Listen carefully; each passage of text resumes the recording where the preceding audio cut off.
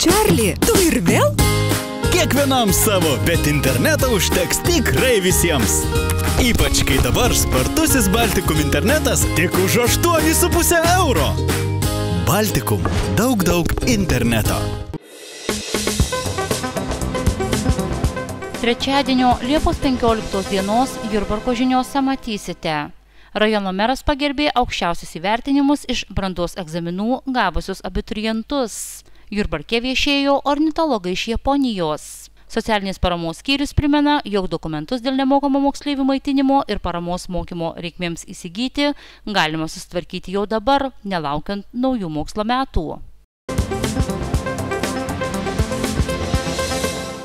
Sukate galvą, kaip sutaupyti? Viskas paprasta. Pasinaudokite Baltikum prenumeratos akciją. Sumokėkite už jūsų turimas Baltikum paslaugas bent už pusmetį, metus ar daugiau. Gausite gerą nuolaidą. Ne tik sutaupysite pinigų, bet ir saugosite gamtą. Nes už avansą apmokėtus mėnesius sąskaitų nebesiūsime.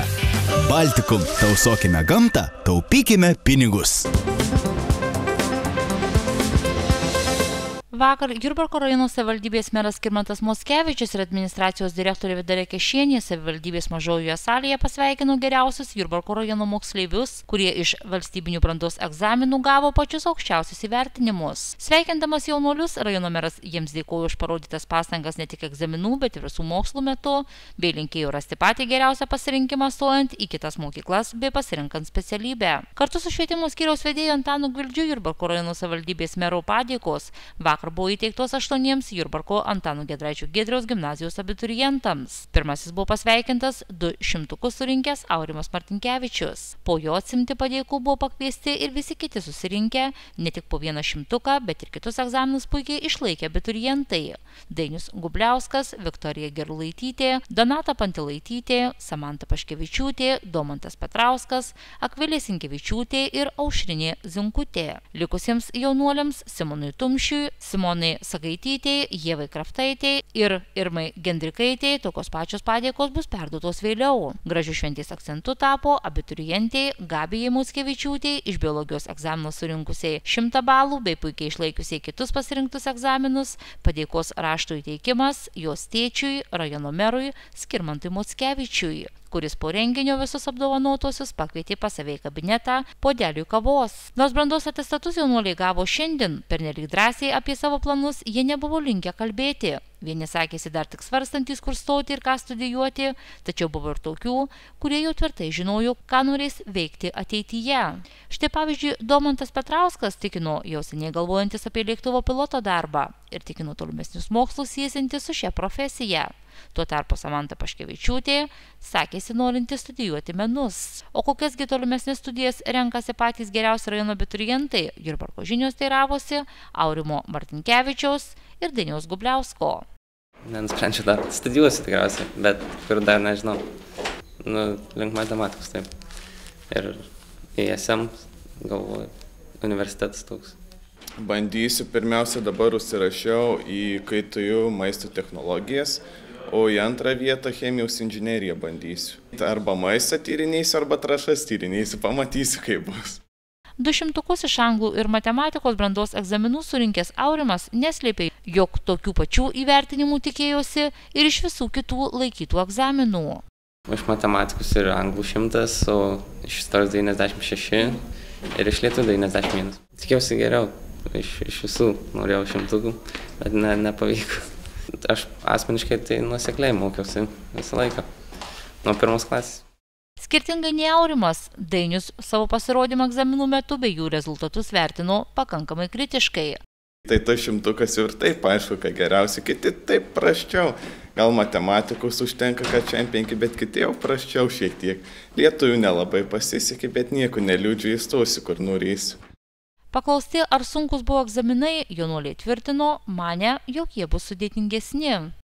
Iš tiesų, chemija buvo labai sunki pagal mane, nes kaip temos nemėgstamos buvo, o taip anglų palyginus tikrai lengvesnis, tą pripažinsiu, nei praeitais metais, o kiti egzaminai tikrai normalūs. Tikriausiai nesunkus palyginus kitais metais, bent jau kiek girdėjau tuos atsiliepimus ir pats manau, kad anglų, pavyzdžiui, tikrai nebuvo sunkus egzaminas.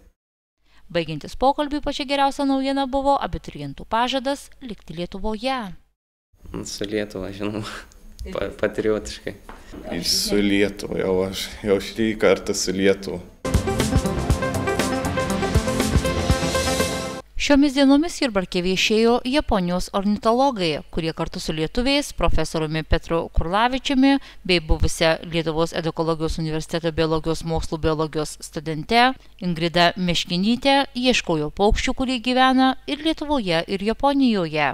Plačiau apie viešnagę Jurbarkės ir jos tikslus Jurbarko žinios kalbėjosi su svečiais iš Japonijos.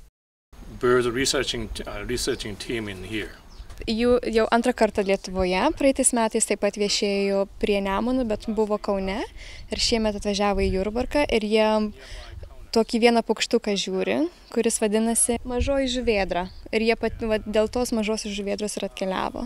Tas paukštukas yra visam pasaulyje paplitę ir tokio patį rūšį, kaip pačiai jie randa Lietuvoje, yra tokia pati rūšis ir Japonijoje ir jiem įdomu, kaip kas susiję. Jie tiesiog pasirinko tą paukštuką, nes jie gyvena tolimiausiame Eurazijos rytinėme taške, o mes vakarinėme krašte. Ir kadangi tas pats paukštukas yra tokia pati rūšis to paukščio, jiem įdomu, kaip kas susiję. Ir jie to pačiu bendradarbiauja su Vilniaus universiteto, kuris tenas universitetas? Edukologijos universitetu. Ir jų kaip tas jungtinis projektas yra tarp Vilniaus edukologinio universiteto ir jų kompanijos. Svečiai iš tolimosios Japonijos su Lietuvos edukologijos universitetu bendradarbiauja įgyvendinant projektą, kurio tikslas išsiaiškinti pasaulyje nykstančias paukščių rūšies, mažosios žuvėdros, Europos populiacijos veisimosi produktyvumą, svarbiausias grėsmes, žemviečių regionus bei sezoninių migracijų į juos ir iš jų kelius. Kartu numatyta tirti ir kitas ekologiškai su mažąja žuvėdra susijusias paukščių rūšis. O kadangi japonų ornitologų stebima mažoji žuvėdra gyvena Nemuno upėje esančiuose salose, todėl stebėjimams ir buvo pasirinktas Jurbarkas, bei čia esanti kaimo turizmo sodyba Jurodis, iš kurios terasos mokslininkai gali nuolat stebėti šiuos paukščius. Šitie paukštukai gyvena palei mūsų Nemuną ir jie gyvena dažniausiai, kur yra smėlio tokios įnašos, salelės, tokios mažesnėse salelėse. Ir kas įdomu jiem, kad jie lizdus suka tik tai po kelis lizdus Lietuvoje, o Japonijoje yra labai didelės kolonijos tokių pačių paukštukų. Dėl to jie ir žiūri, kaip kas kur emigruoja. Šiandien jiem pavyko pagauti 3 paukštukus ir žiedukus uždėti. Tai jie tokius kaip mažus mikročipukus, kaip kompiuteris, kad jie žinos, kaip kur kas paukštukai keliauja. O iš viso šioje kelionėje 12 paukštukų jiem pavyko sužieduoti. Svečiai iš Japonijos sakėsi esantys sužavėti ne tik Lietuvos, bet ir Jurbarko kraštovaizdžiu, bei tikino pavydintis mums tokio gražaus ir natūralaus sąlyčio su gamta. Atsisveikindami jie primygtinai prašė jų vardu už puikią viešnagę Jurbarke padėkoti Jurodės sodybos šeimininkiai Kristinai Vančienei. Nors iki naujų mokslo metų pradžios dar liko kiek mažiau nei 2 mėnesiai. Nuo šios savaitės trečiadienio, Liepos 1 dienos, tėveliai ir globėjai gali jau teikti prašymus nemokamam vaikų maitinimui ir paramai mokinio reikmenims įsigyti. Dėl socialinės paramos mokiniams tėveliai gali kreiptis jau nuo Liepos 1 dienos į savo gyvenamosios vietos seniūniją. Ten, kur yra deklaruota gyvenamoji vieta, ten tėveliai turi nueiti ir parašyti prašymą. Dėl socialinės paramos mokiniam vienas iš mokinio tėvų ar kitas bendrai gyvenantis pilnametis asmuo, globėjas, pilnametis mokinys ar nepilnametis mokinys, kuris yra susituokęs ar emancipuotas, gali kreiptis į deklaruotus gyvenamosios vietos seniūnijas. Prašymas dėl nemokamų maitinimų galima pateikti ir mokykloje, kurioje mokinys mokosi. Besikreipiantys pirmą kartą pareiškėjai būtinai turi pateikti visus šeimos dokumentus, santuokos, ištuokos, mirties, vaikų gimimo liudijimus, tėvų asmens tapatybės bei kitus dokumentus. Pareiškėjas privalo pateikti visą teisingą informaciją reikalingą teisei į socialinę paramą mokiniams, nustatyti ir informuoti apie pasikeitusias aplinkybes, turinčias įtakos teisei į socialinę paramą mokiniams ir sudaryti savivaldybės administracijai galimybę tikrinti šeimos buities ir gyvenimo sąlygas. Kartu su šiais dokumentais privalu pateikti ir pažymas apie savo šeimos pajamas, darbo užmokesčio pajamas iš žemės ūkio veiklos, piniginės lėšas gautas vaikui išlaikyti bei kitas. Pažymų apie gautas išmokas iš sodros, darbo biržos ir nacionalinės mokėjimo agentūros pateikti nereikia. Pasak Danutės Dobilienės, šiemet pasikeitė tik piniginis vienetas, vietoj litų dabar skaičiuojama eurais, o pajamų dydis skaičiuojamas vienam asmeniui, tiek norint gauti nemokamą maitinimą, tiek ir paramą mokinio reikmenims įsigyti, liko toks pat kaip ir ankstesniais metais. Šeimos pajamos vienam asmeniui turi neviršyti per mėnesį 153 eurų. O jeigu viršyje, tai yra tada, kai jūs minėjote išimties tvarka, rašomos buities ir gyvenimo sąlygų patikrinimo aktas ir gali tada pajamos būti vienam šeimos nariui per mėnesį 204 eurų. Jokių kitų pasikeitimų kreipiantis dėl minėtos paramos, pasak specialistės, šiemet nėra. Tvarka galiojanti yra ta pati, tik tais tėveliai turėtų nepamiršti, kad mokinio reikmenims turi kreiptis iki spalio 5 dienos, o dėl nemokamo maitinimo gali kreiptis ištisus metus. Pagal patirtį kelių metų, tai dažniausiai tėvai kreipiasi paskutiniam dienom arba net rugsėjo mėnesį. Todėl mes dedame skelbimus, prašome seniūnijų socialinių darbuotojų, kad informuotų tėvelius, kad galėtų jie kreiptis jau nuo Liepos 1 dienos. Atkreipiame dėmesį, jog mokiniai, kurie mokosi pagal suaugusiųjų ugdymo programas, bendrojo ugdymo ir profesinio mokymo programas, yra išlaikomi valstybės arba savivaldybės finansuojamuose įstaigose, arba tie mokiniai, kuriems įstatymo nustatyta tvarka yra paskirta globos išmoka, neturi teisės gauti socialinės paramos mokiniams.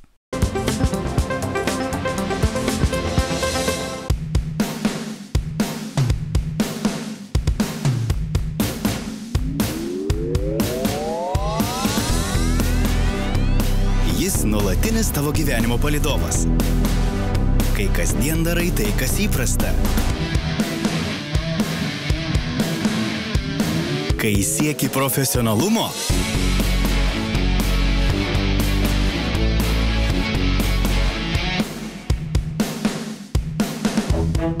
Jis sugeba nustebinti, kai nori pramogauti.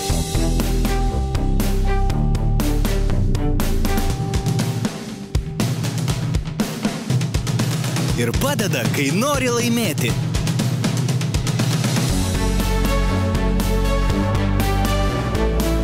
Jis nepakeičiamas, kai ieškai informacijos.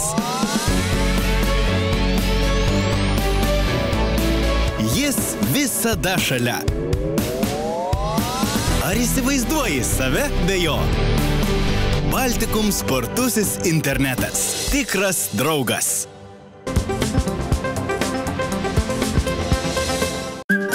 Visi keliai veda prie jūros. Visi susitinka čia, Baltikum jūros šventės koncerte. Romantiškieji biplanai ir pašėlę rebelhatai. Uždegs beprotišką gyvo garso vakarą, kurį vainikuos fejerverkai bei naktinė diskoteka.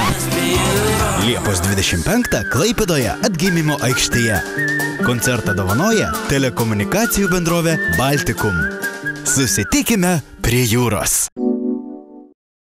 Šiandien išleistame naujausiame šviesos numeryje rašoma apie praėjusį savaitgalį vandalų nuniokotas miesto kapines. Sekmadienį senosiuose miesto kapinėse žmonės keiščiavo chuliganų užvartytus paminklus, baisėjosi suniokotomis kapavietėmis. Naktį siautėję vandalai vartė antkapius, spardė kryžius, niokojo viską, kas pasitaikė kelyje. Galimai kapinėse šėlo, superfiestoje linksmybės pratęsti sugalvoja vandalai. Šventė vyko kitoje gatvės pusėje Dvaro parke. Rašoma straipsnio pavadinto Senasis miesto kapinės nuniokojo vandalai įžangoje. Kitame rašinyje daug džiugesnės naujienos apie Liepos 10 dieną Kėdainių rajone Mantviliškyje vykusiose tradicinėse lietuvių artojų varžybose tiesias vagas vertusio mūsų kraštiečio Stanislovo Marcinkaus iškovota bronza. Straipsnėje pavadintame abiturientų darbas ir žinios įvertinta brandos atestatais džiaugiamosi mūsų rajono abiturientų pasiekimais, laikant šių metų brandos egzaminus. Kartu su šiuo laikraščio numeriu išleistame priede Vaikų trečiadienis mažieji skaitytojai ras visą šūsnį pasakojimų apie jų bendraamžių leidžiamą laisvalaikį, patirtus nuotykius bei įspūdžius iš kelionių. Na, o paskutinėme laikraščio puslapyje aktualus pranešimas apie tai, kaip reikėtų elgtis užklupus škvalui. Lietuvos hidrometeorologijos tarnybai perspėjant dėl galimo škvalo pavojaus daugelyje šalies rajonų elektros skirstymo bendrovė Lesto prašo gyventojų nesiartinti prie elektros įrenginių ar oro linijų. Taip pat nepatariama artintis ir prie nutrūkusių laidų ar ant jų užvirtusių medžių. Visa tai ir dar daugiau naujienų šios dienos šviesoje. Aplenk ligą. Akcijos ambasadoriai garsūs sportininkai Andrėjus Zadneprovskis, Edvinas Krungolcas, Laura Sadauskaitė, Donata Vištartaitė, Vladislavas Sosnovskiai ir Ieva Serapinaitė kviečia: pasitikrink sveikatą nemokamai dėl širdies ir kraujagyslių ligų, gimdos kaklelio, krūties, prostatos bei storosios žarnos vėžio. Nedelsk, kreipkis į šeimos gydytoją. Nemokėk už tyrimus, už juos sumoka ligonių kasos. Aplenk ligą.